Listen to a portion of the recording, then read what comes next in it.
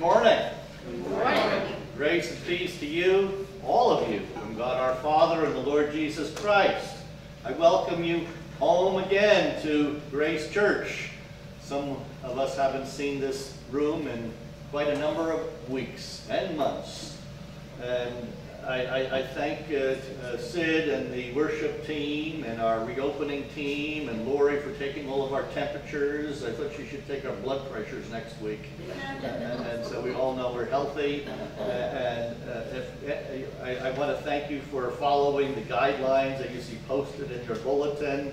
This is not necessarily fun. We're not necessarily looking forward to wearing our face masks to church and sitting in distance as we are, but we know we're doing it for each other. We're doing it to keep each other safe and each other well. And if you do have any concerns, if you have any needs, if you have any questions about the guidelines and what we need to be doing for each other, I hope you will ask. For our gathering words of worship, if you join me, give thanks to God and call on Christ's name. We proclaim God's grace and sing God's praise. Seek the Lord who is here with us now. We rejoice in God's glory and strength. Remember what we did in the summer, clapping during the refrain? Can we do that again? Good. So when we get to the refrain, we're going to go, we did this in the summer, it was fun. That's great.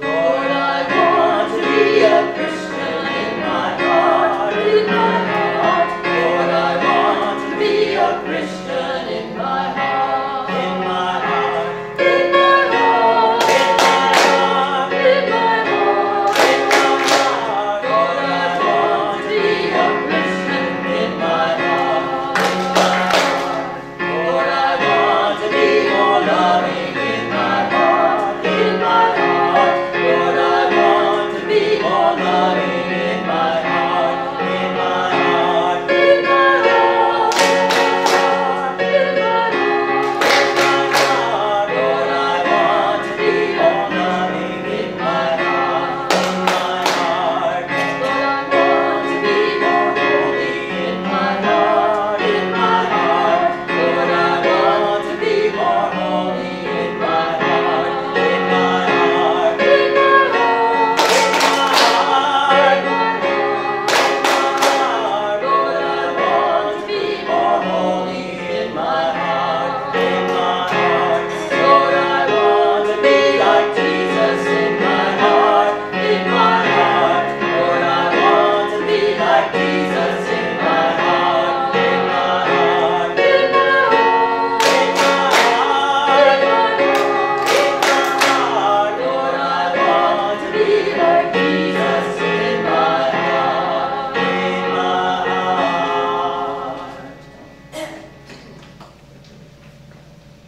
Thank you, Catherine. Thank you. Thank you, Sid. And now would you join me in the opening prayer? Mighty God, we thank you for your wondrous gifts and your constant love. Guide us on this journey of faith and feed us with your sustaining grace. Live in us this day, that we might live in you and answer your call. In Christ's holy name we pray. Amen.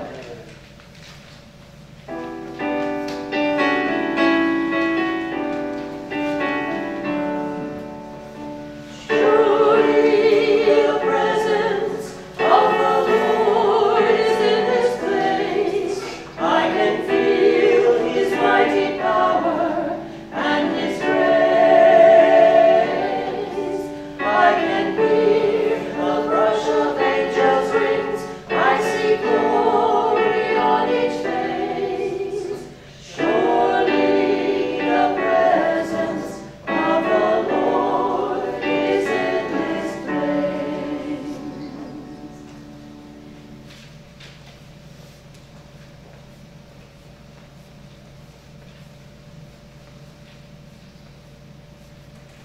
Good morning.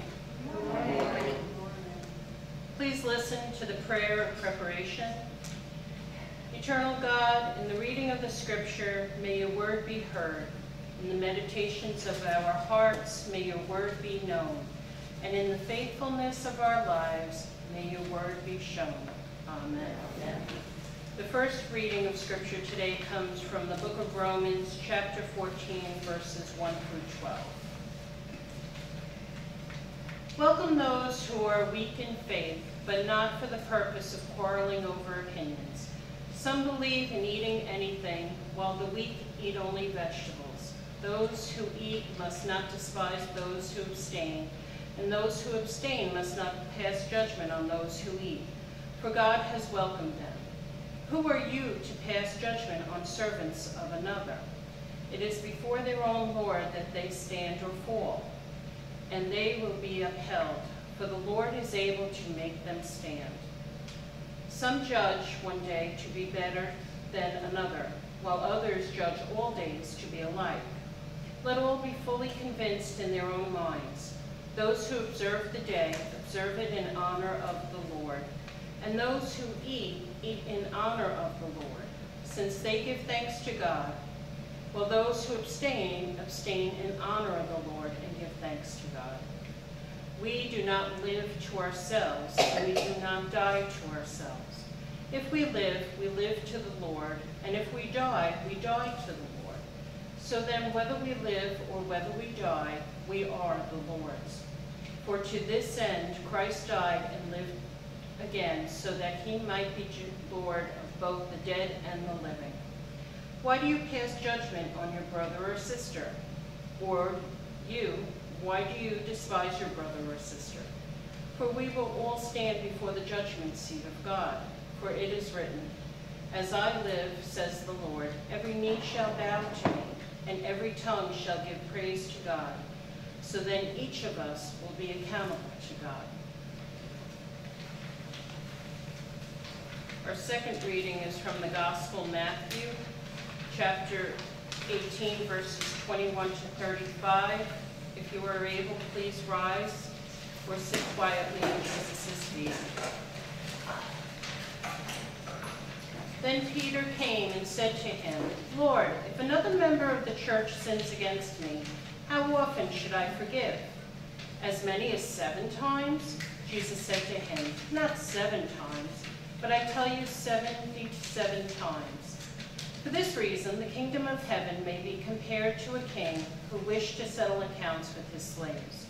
When he began the reckoning, one who owed him 10,000 talents was brought to him. And as he could not pay, his lord ordered him to be sold, together with his wife and children and all his possessions, and payment to be made. So the slave fell on his knees before him, saying, have patience with me, and I will pay you everything. And out of pity for him, the lord of that slave released him and forgave him the debt. But that same slave, as he went out, came upon one of his fellow slaves who owed him 100 denarii. And seizing him by the throat, he says, pay what you owe. Then this fellow slave fell down and pleaded with him, have patience with me, and I will pay you. But he refused. Then he went and threw him into prison until he could pay the debt. When his fellow slaves saw what had happened, they were greatly distressed, and they went and reported to their lord all that had taken place. Then his lord summoned him and said to him, you wicked slave, I forgave you all that debt because you pleaded with me. Should you not have had mercy on your fellow slave, as I had mercy on you?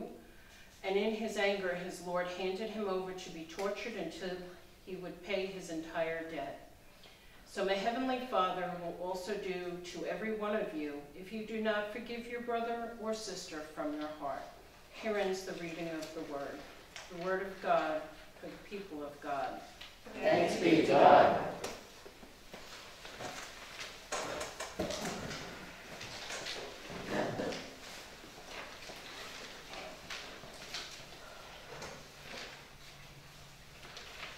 Thank you, Lori, certified lay minister. This afternoon at our district conference Zoom meeting, Lori will be recognized, and she will be, I forget the correct word, but recognized, acknowledged, commissioned as a certified lay minister here at Grace Church. So she'll be joined by everyone around the district in that Zoom meeting. And not only that, but Sid here from Grace and Glenn from Simpson will be providing all the music at Zoom.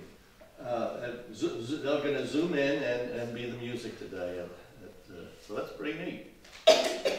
And so, may the words of my mouth, the meditation of our hearts be acceptable in thy sight, O Lord, our strength and our Redeemer. Amen. Among the little things I found with my mom's memorable writings and thoughts was this magazine clipping. Nothing is easier than. Nothing is easier than misunderstanding people. Nothing is easier than putting the worst construction on whatever anyone says, attributing imaginary and altogether wrong motives to the words and deeds of others, assuming that we are right. Nothing is easier than putting 2 and 2 together to make 5, finding fault. Nothing is easier than jumping to the wrong conclusions. Nothing is easier than forgetting what we have told everyone else to remember. I find so much truth in those words. It's evident in politics and personal life and church life. So quick are we to jump to wrong conclusions. The mere mention of labeling a person lends itself to conclusions and assumptions and false impressions. Republican, Democrat, black, white, Christian, Jewish, Muslim, progressive, liberal, traditional, conservative, Roman Catholic and Methodist, socialist. These are all red flag labels that set our mind to impulsive conclusions about the person. The labels referred to in Romans chapter 14 were vegetarians of all things, and those who considered some days to be more sacred than others. And those were the hot issues debated in the church at Rome. Seemingly nothing when compared to the social issues that strike at the heart of our church and nation these days. Judgment abounds among the disagreements. In the heartbreak, it's hard to hear what Paul says, telling us to strive for the things that bring peace and the things that build each other up, peace and joy in the Holy Spirit. At an early age, my daughter decided that she was a vegetarian. Is it at all a surprise that for 24 years she has eaten at the same table with a family of omnivores, eaters of all food? Paul takes 2 simple little examples, issues that were apparently hot and contentious, and with blood pressures rising in the church. That's why we need to get our blood pressures checked. Yeah. He says to the church, deal with it. Welcome the person who is weak in faith, but not in order to argue about differences of opinion. Paul says, church, you got an attitude. It's the I know best attitude. It's the I'm okay, you're not okay attitude. It's the I will show you the better, the best, the right way attitude. How swelled are we in our heads? How conceited are we that I think I know it all, that I got it right, and you all got it wrong. The Christian with an attitude hurts the brother or sister who feels and thinks differently. Now, we may disagree with each other. Paul's not arguing with that. The church has differing opinions about different things. And you may hold to differing opinions. Someone here may vote for Biden, and someone else may vote for Trump. But let's not be judging each other on a presidential election. It's important to know that the vegetarian spoken of in Romans 14 is not eating meat for dietary health purposes. The concern is that the meat is in the market. Whether you go to Trader Joe's or Best Market or Stop and Shop, the food was likely offered to an idol before it got to market. And what some and for some to eat meat offered to an idol was to disrespect God. You must have no other gods before me. Do not make an idol for yourself. With these two commands echoing in their heads, you have to think twice about eating a hamburger. To other Christians, only God was God, and meat was meat, and idols were false, so if the meat was good, it was barbecue time. And that led to disagreement in the church, and sometimes judgment too. It happened too with those who practiced some days to be more sacred than the others, and others who considered all days to be the same. And this was not only this was not the only time that Paul had expressed his concern. To the Galatians, Paul wrote, "You observe religious days and months and seasons and years. Oh, I'm afraid for you.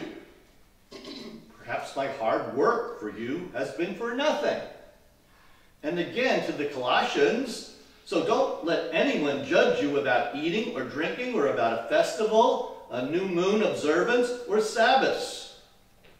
What's debated here is not the keeping of the Sabbath to keep it holy, or celebrating other sacred days, but the strict and rigid laws and rituals if not kept to exact expectations. If you weren't going to do it right, you would be considered less than the rest of us, less Christian, less spiritual, less worthy. To the Romans, Paul makes no effort siding with those who was right and those who were wrong. He's saying some things are more important than being right. Of course you can eat meat, says Paul, but why do you look down on your brother or sister who eats only vegetables? The effort Paul is impressing on the Roman Christians is not to push for agreement on disagreements in the church. And you had better believe I have seen disagreements through the years, and you probably have too, whether it's arguing the color of a new hymn book in the pew and the carpeting in the sanctuary, or how we feel about racial justice, and who will I vote for in the presidential election. Each person will have their own convictions, Paul says. So deal with it. How are you going to treat each other?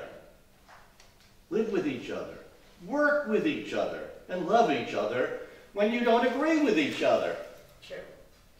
One of these evidences of love was very much seen in the sisters and families of Sarah Santos Camacho at the Simpson Church, when we gathered on Wednesday to remember and celebrate the life of her dad, Reverend Dr. Raymond Santos, a pastor in our New York annual conference for 30 years.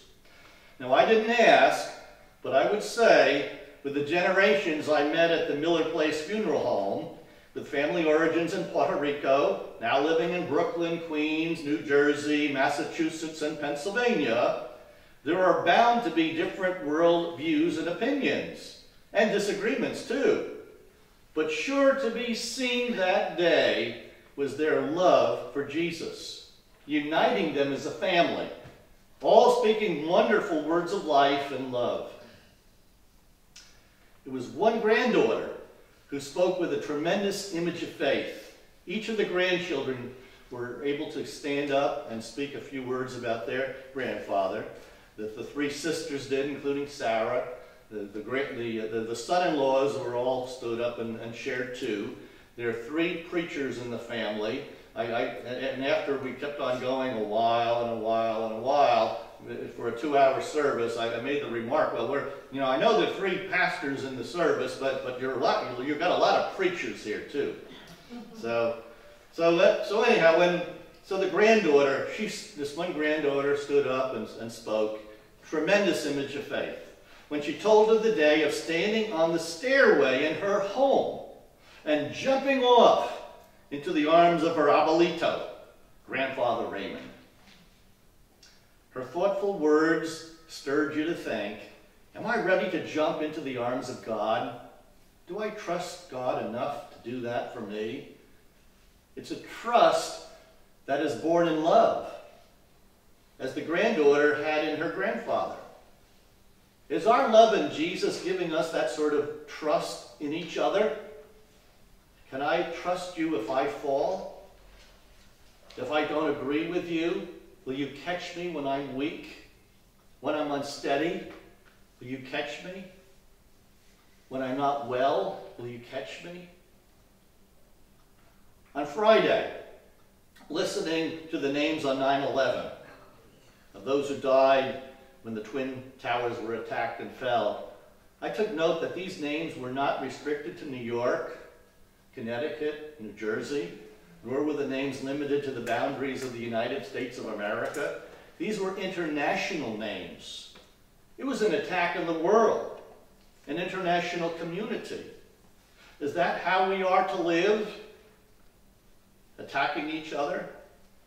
Looking down on your brother and sister because of culture, religion, politics, and the opinions we hold to? And the church says, Paul says, deal with it. The church is better than that. Stop judging each other. The church is better than that. Stop criticizing each other, attacking each other. The church is better than that. So let's strive for the things that bring peace and the things that build each other up, says Paul. So welcome each other in the same way that Christ also welcomed you. Jesus shows the better way, the attitude of forgiveness. In Jesus' parable of the forgiving master and the unforgiving servant, and if you take note, you'll notice that different versions, translations, use different titles for these. When Lori read the version today, it was kings and slaves. The version I read was master and servant. But it's all the same, basically. Jesus compares the compassion of the master, releasing the servant, and forgiving the loan, and that of the cold-hearted servant who grabs a fellow servant by the throat, refusing to forgive him, and throws him into prison until he paid back his debt. I point out to you two consequences of the servant's unforgiving attitude. When the master hears what's happened, he is furious. His compassion is turned into righteous anger. And he turns the servant over to the prison guards until he's paid the whole debt. The second consequence is to take note. In jail, it was impossible to get out of the debt. That servant was going to be in jail for an awful long time. Is that what we do to each other? Grabbing each other by the throat to imprison each other? I think this parable of unforgiveness and punishment is the story of our own woundedness when we look down on our brother and sister, judging each other instead of building each other up. In different parts of Africa, you will find a palaver tree. Ever hear of a palaver tree? So usually large with spreading branches to shelter those who gather under it in its shade. At the palaver tree, people gather for remembrance and celebration and drum and dance and song. It's also where people gather to discuss and exchange ideas, to request advice and help, and to resolve their differences. The palaver tree is a common ground, welcoming people equally. Those who gather to listen and settle conflict know that the priority is not who is right and who is wrong, but who is best and who is not. The priority is the continued life of a community, the people united and at peace and love together. Perhaps that's the invitation to us in the church, to gather under the outstretched arms of God with time enough to welcome one another without condemnation, but with forgiveness and with understanding. Our unity and strength in the church will always rest not in the opinions we share in common, but in our common love for Jesus. Amen.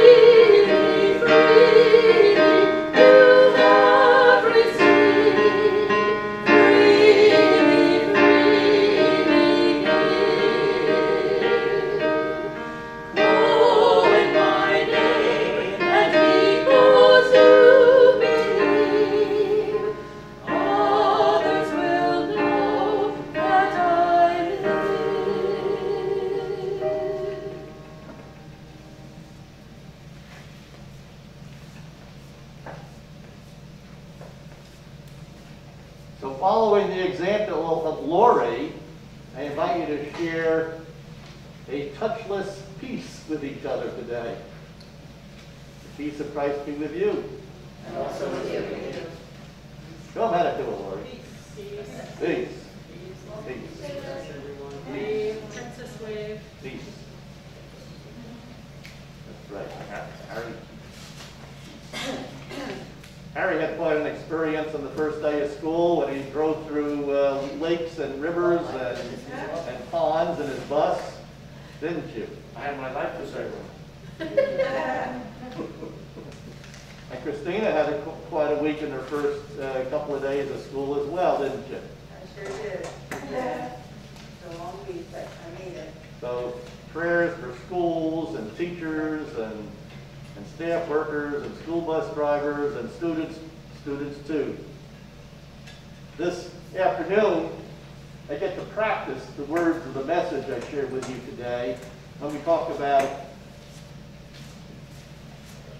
how do we get along with our differences of politics, difference of religion, as I go and I share in an interfaith marriage ceremony for our preschool director's son, Austin. He's getting married this afternoon, immediate family at the home, and we're going to celebrate that. The rabbi is going to zoom in from Florida, and I'm going to be on site. So that'll be a joyful event this afternoon. So I invite for your sharing and your request for prayer, and we can join each other in our prayers. We're loving God, hear our prayer. And I'd like to share with you at the end of that prayer, the prayer that I shared at 9/11. I wanted to share with you that when I prayed this prayer in Amityville, I was thinking, well, we had some kind of more political prayers that were shared that morning, and we weren't didn't seem to be on the same page when it finally got up to me. This was sort of the ending benediction, and I was thinking, I don't know if I really. And then the next day, I had 3 or 4 or 5 people come up to me at the farmers market in Amityville and said, Pastor, that prayer was really right on with what's going on in our world right now. And thank you so much for praying that. And that made me feel pretty good. So I'd like to just share, and I hope it'll be a meaningful prayer for you too. So, but first I invite you, your individual prayers as we now share. Your turn first. Dear Lord, I pray before you Elizabeth Soden. She was in an automobile accident and she hasn't been able to work yet. She had an MRI yesterday and hopefully the results came out good. Can you put your healing hand upon her? Loving God. Lord God, we lift up Sherry Valentino, who also works at the nursery school, who had a very bad heart problem and had to have a quadruple bypass. I spoke with her this morning, and she's just praising God to be alive and home, and that she's doing well. And we just pray that she can continue to recuperate and recover and get back to her beautiful, loving self. Loving God. Hear our prayers. For this afternoon's wedding at the Ballin House, and for the start of Grace Nursery School this week. Loving God. Hear our prayer.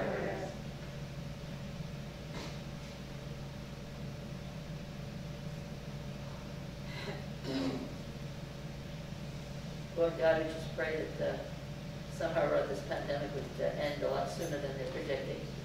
That it would be with all those that are suffering from it, all those that are scared to death of it, and that you would just put your arms around this whole situation and just make it disappear. We ask this in thy precious name, Lord God. Hear our prayer. Hear our prayer.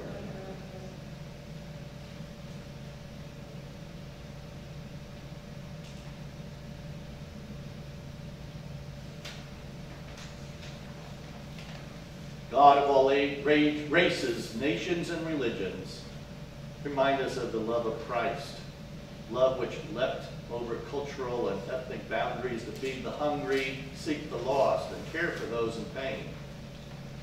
You know we cannot change others, nor can we change the past. When our politics and opinions keep us separated in our thinking, keep us as one on a common ground, united in heart and love as one human family, bound together in the work of justice and peacemaking. Keep us one with the light that shines in the darkness, that even in the midst of COVID-19 and life's uncertainties, that our pathway would be illuminated and that we would walk together toward understanding and reconciliation. Guide our feet into the way of peace. Inspire us with the hope in the gift of shalom and grace. May we receive this gift so that we might become instruments of your peace in this world, knowing all people as equally loved, lovingly created children of God. We seek your grace as to strengthen us as we remember the sacredness of this 9/11 day and the lives of the loved ones who had been lost on this day of anguish for our country and our world. Lord, teach your children to love each other as much as they profess to love you. We come and pray in the name of Christ as you taught us to pray. Our Father, who art in heaven, hallowed be thy name. Thy kingdom come, thy will be done, on earth as it is in heaven. Give us this day our daily bread, and forgive us our trespasses, as we forgive those who trespass against us. And lead us not into temptation, but deliver us from evil. For thine is the kingdom, and the power, and the glory forever. Amen.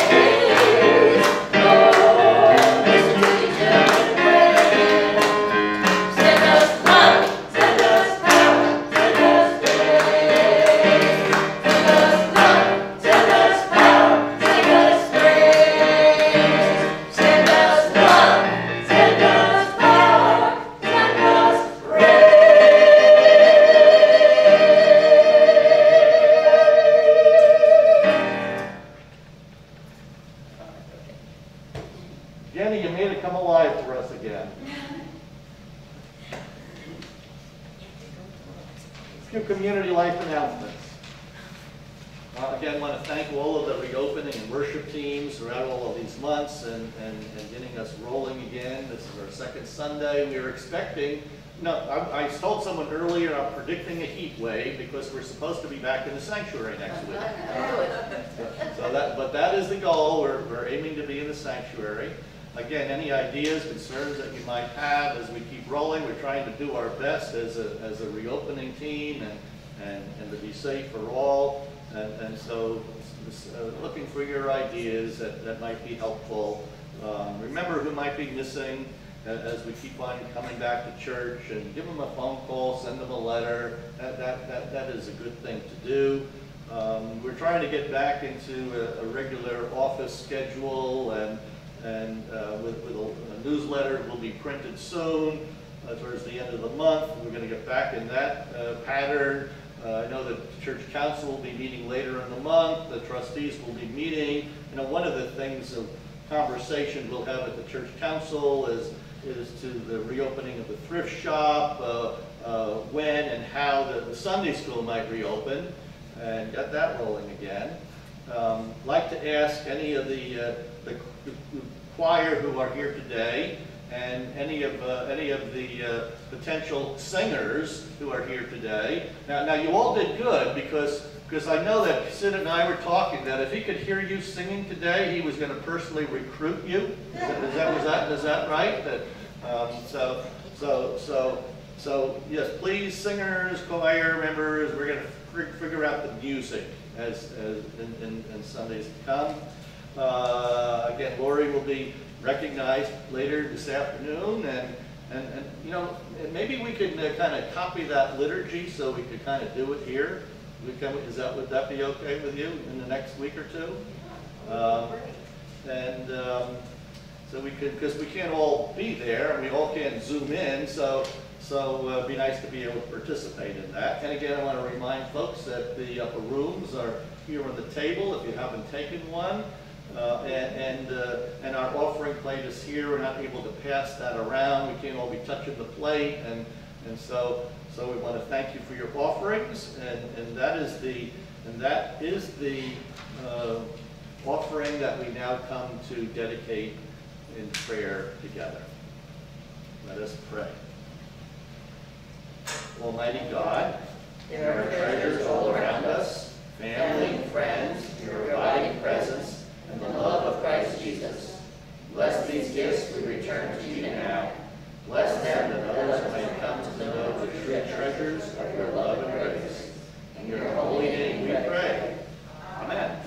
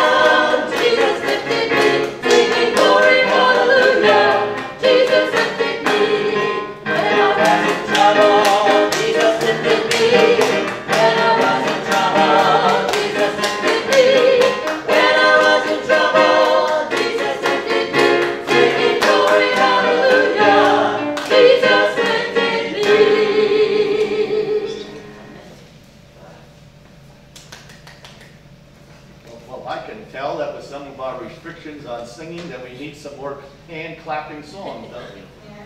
No. Go forth with the strength of the Holy Spirit, love through the grace of our Lord Jesus Christ, and rejoice in the steadfast love of God. Amen. Amen.